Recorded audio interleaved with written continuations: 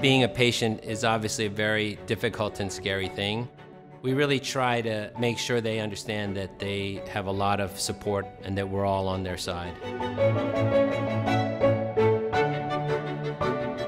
My name is Dr. Bernard Park, and I am a thoracic surgical oncologist at Memorial Sloan Kettering Cancer Center. Well, good to see you. How are you? I'm doing okay. Everything's okay? Yeah. When a patient comes to see me in consultation, they have a lot of concerns. Their main concern is whether they're going to get through what they're about to face in terms of treatment.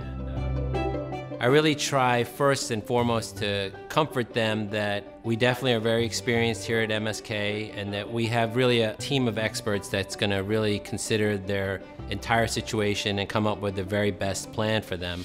Lung functions are good. One of the things we've strived to do here at MSK is let patients know that at least 90% of major chest cancer surgery can be done minimally invasively. That will improve their quality of life. It will reduce the surgical trauma.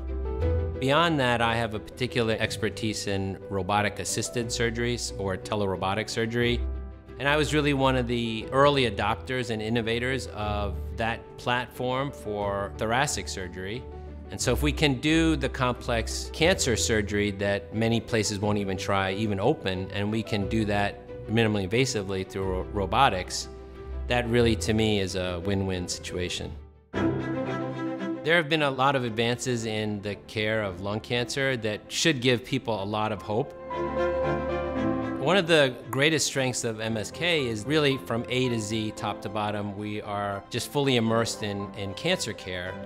Everybody really has a singular purpose and they all want to do the best job that they can. Not only are we treating a disease, but we're treating patients and we're treating their families, and I think that's really important to keep in mind.